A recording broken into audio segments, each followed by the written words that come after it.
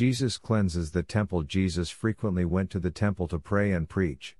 Once, when he found that its courts were being used as a marketplace, he drove everyone out, saying, "It is written, 'My house will be a house of prayer,' but you have turned it into a den of robbers."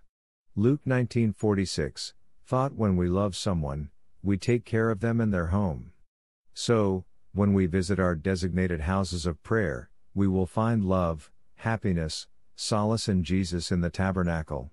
We cultivate a very small field for Christ, but we love it, knowing that God does not require great achievements but a heart that holds back nothing for oneself. The truest crosses are those we do not choose ourselves. He who has Jesus has everything. Street Rose Philippine Duchesne. Lord Jesus, open my thoughts and heart to the wonders of your pure love, all day long. Happy are the poor in spirit, for theirs is the kingdom of heaven. Happy are the meek, for they shall inherit the earth.